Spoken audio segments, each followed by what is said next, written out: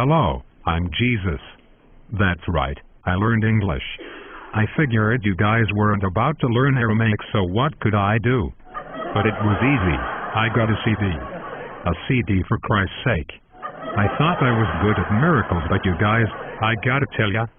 So hey, you probably want to know what I've been up to since the second coming, so catch my show later tonight. That's enough. I'm not up here to plug my show, am I?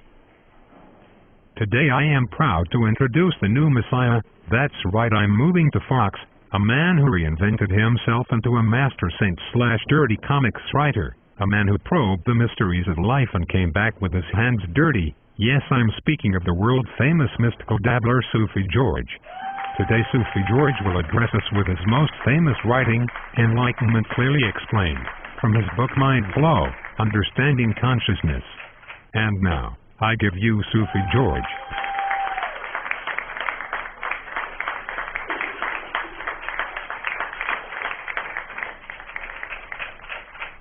Hello and welcome to the Sufi George mission. Thank you, Jesus, for that grand introduction, and good luck with your new position. The experience of enlightenment is simple to state. It is the experience of awareness only, awareness that is aware of nothing at all except the existence of awareness itself. During the experience of awareness, the thought-processing mind is empty, body awareness is lost, there is no feeling, and all reality disappears. There is nothing in the imagination, there is nothing anywhere. It is an experience of nothing, of the void.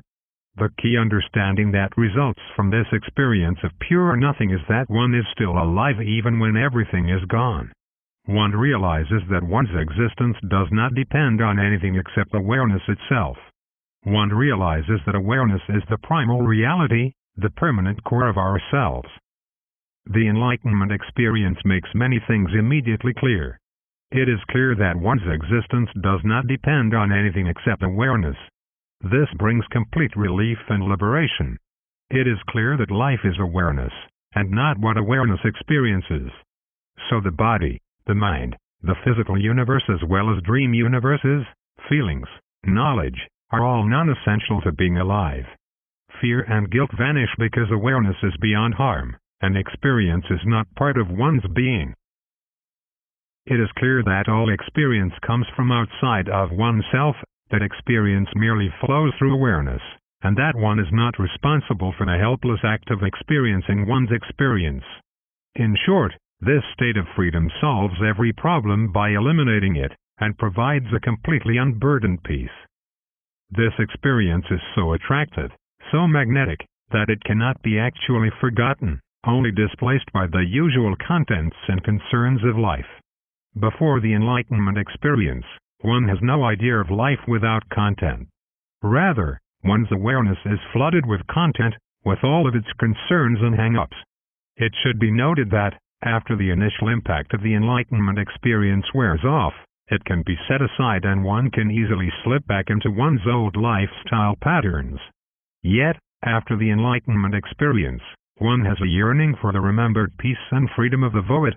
This yearning gradually influences one to decrease the amount of experience in awareness so that there is room in awareness for void. This becomes a balancing act between being aware of void and being aware of experience. The less experience one is aware of, the more void one is aware of, and the freer and more peaceful life becomes. With too much void and too little experience, however, one becomes an idiot, and so there is the need for learning to balance between void and experience. With enough void in the balance, there is nothing in life that can consume one. Life is fluid and changeable. Life becomes more like a movie than a trap. More accurately, life becomes a group dream. Yearning for the void influences in the direction of keeping awareness empty of experience. Balancing involves deliberate efforts to remember specific things out of practical necessity. The more experiential content there is in awareness, the less room there is for the void.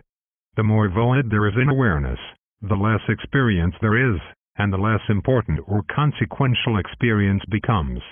Therefore, Sufi George books are on Amazon.com.